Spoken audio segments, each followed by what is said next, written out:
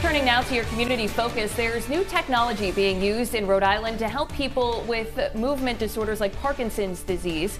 And joining us live in studio to tell us all about focused ultrasound treatments is Dr. Wael, a neurosurgeon at Lifespan's Norman Prince Neurosciences Institute.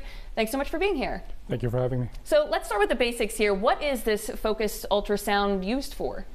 Well, it's an incredible new technology that allows us to target specific brain circuits without actually having to make an incision to treat neurological problems like tremor and potentially other things in the near future. And it's been around for a few years now? Just a few, yeah. Most doctors don't know about it. Most patients don't know about it. It's very new. And I am clearly not a medical professional here. How exactly does this procedure work?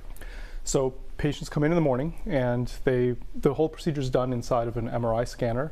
They lie down in a helmet that has 1,000 ultrasound transducers that aim at a very specific point with just millimeter accuracy.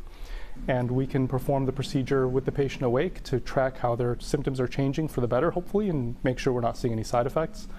And we can also, with the MRI, see in real time how the energy is landing in the circuit that we're treating. And this has been approved by the FDA. Are there any risks for patients who go through these kinds of treatments? Well, there are always risks with any procedure, but overall it's very safe. The most common problems are temporary and have to do with something like a loss of balance or coordination, just slightly, that then gets better. But big risks that you normally get with neurosurgery, like bleeding or infection, are almost non-existent. And is that one of the reasons why this new technology is being offered?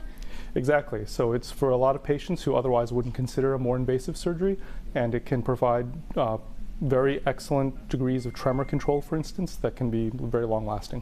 And Lifespan is holding sort of an info session next week where people can learn more about this kind of treatment.